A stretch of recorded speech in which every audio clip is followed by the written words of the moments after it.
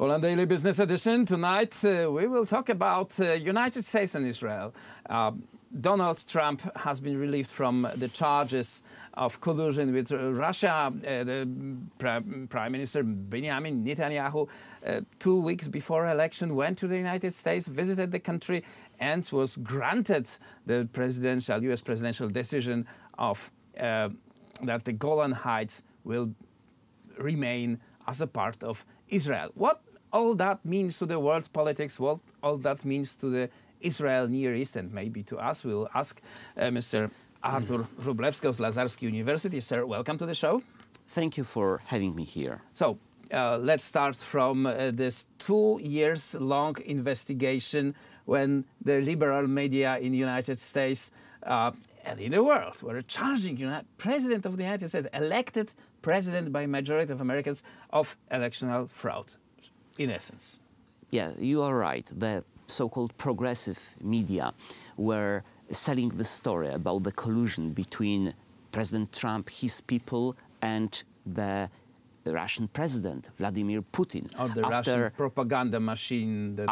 But of course, on the orders of the Russian president. Right. But as we see now, after 22 months, and after spending something like over $20 million, and after investigating and interviewing more than 500 people, there is nothing left against President Trump. No evidence, no smoking gun, which would prove that President Trump colluded with the Russians. Of course, we had on the way 37 people from Trump's associates accused and prosecuted, some of them at least, but there is no hard evidence that there was collusion, that Russia helped Trump win the elections. So it's a big victory to President Trump. This is probably the best week of his presidency, and let's remember that the support for President Trump is oscillating around 50%, which is very, very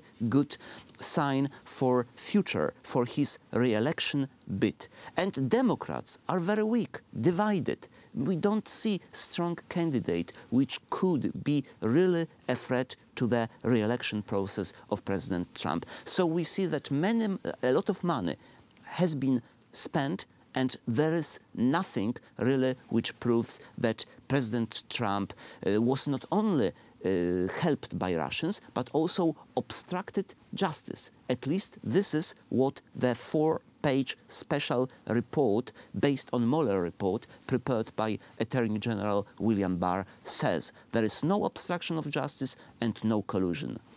This will definitely have an effect on the upcoming election, but this is really like 2 years from now, year and a half that we will have the voting. What is happening in America and American politics that is strange to me, that is that the American main politicians tried to walk sort of middle of the way, far away from the right side and far away from the left side, try to navigate the Christian moral values, regardless whether you are Democrat or Republican.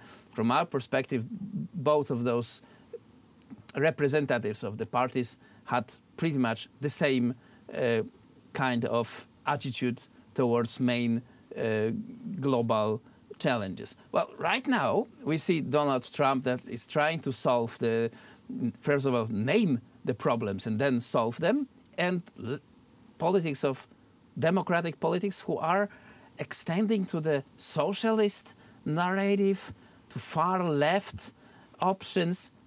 What happened in America? Are they out of their mind, or maybe the society changed that this can resonate among voters? We can say that there is a renaissance of conservative values, Christian values in the United States, because this is what they showed in 2016 when President Trump has been elected with the help of evangelical circles support. So we see that this progressive America or leftist institutions and organizations are not particularly strong at this time, and there is nothing on the horizon suggesting that Beto O'Rourke or some progressive socialist candidates could win next election in the United States. So we can say we have now America going back to roots, to this Puritan origins more than looking ahead into some sort of leftist experiments, which they already to some extent implemented and went through in 1960s, for example, or later in 1970s. So I think that conservatives and conservative wave is now still on the rise, which is a good sign for President Trump and his chances for re-election in 2020. President Trump will build his electoral power over the economic measures. He will tell, of course, economy unemployment is low, booming. Today, this morning, I read in the Wall Street Journal that, for example, California is expanding in terms of economy, is adding more jobs. California, the state California, that does not like Donald Trump at all. and which actually had some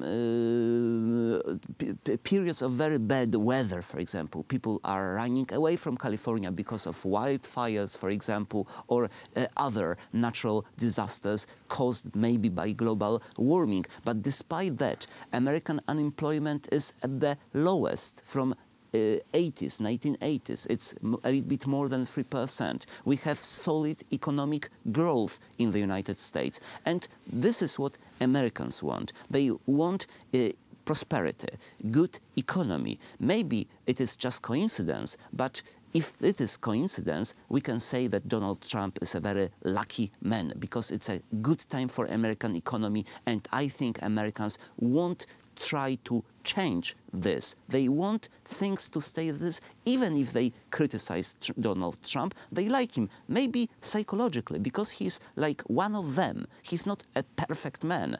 But definitely we see also conservative sentiments on the rise in the United States. And look what happened now. Only after 2 years in office, President Trump managed to introduce 2 new Supreme Court justices, conservative Christian justices, to the court. So it's a historical moment, even from this perspective, and also this alliance with Israel. This is what many evangelicals like, because they believe that who helps and supports Israel is liked by God. Right.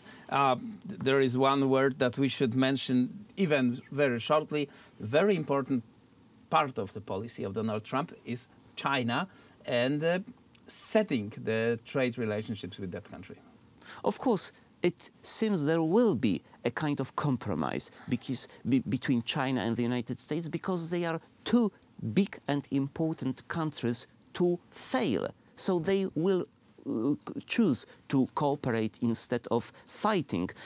And it's even more important for the People's Republic of China to have good relations and to implement those 6 or 5 points on the American agenda. They want to China to finish subsidies to the industries, Chinese industries, and first of all, they want China to stop stealing intellectual property, for example. Will China stop that, do you think? They will say so, and maybe they will do something cosmetic, but we are not naive children. We know they won't stop, but it's a different matter.